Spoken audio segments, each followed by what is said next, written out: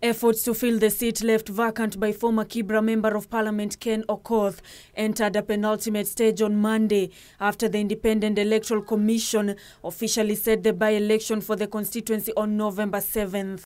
In a Gazette notice, IEBC has directed political parties intending to participate in the by-election to submit the names of candidates contesting in party primaries on or before Monday, the 26th of August 2019.